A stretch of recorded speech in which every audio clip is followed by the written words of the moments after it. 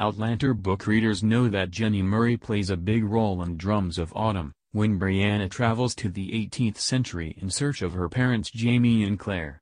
Jenny welcomes Brianna in Lollybrook and shows her letters from her brother Jamie, which comes as a huge relief to Brianna because that means her dad and mom are still alive and well and living on Fraser's Ridge.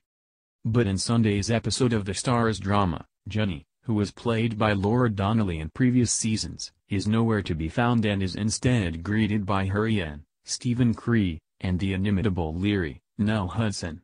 So where's Jenny?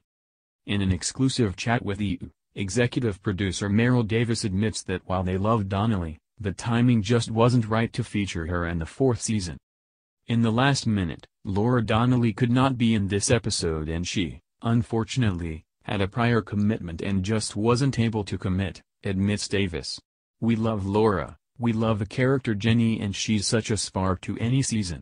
Obviously, Jenny and Ian aren't in this season as much as some of the other characters, but every time they show up, we just love them.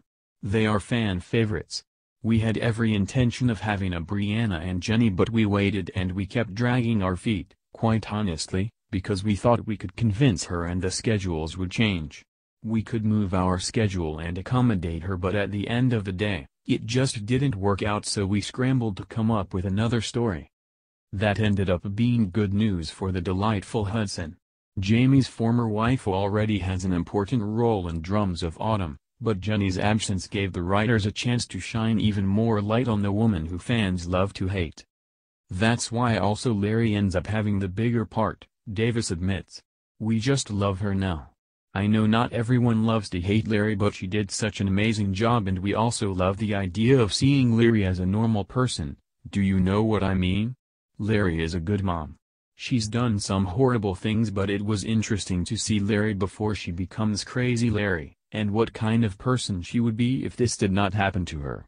They could have all been friends, who knows? But then of course, the Larry that we know and love comes out.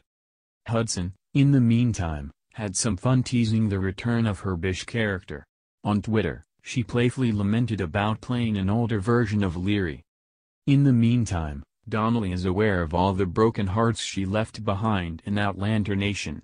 Last month, she tweeted how sorry she was that she couldn't join season 4, as she is busy on Broadway with The Ferryman.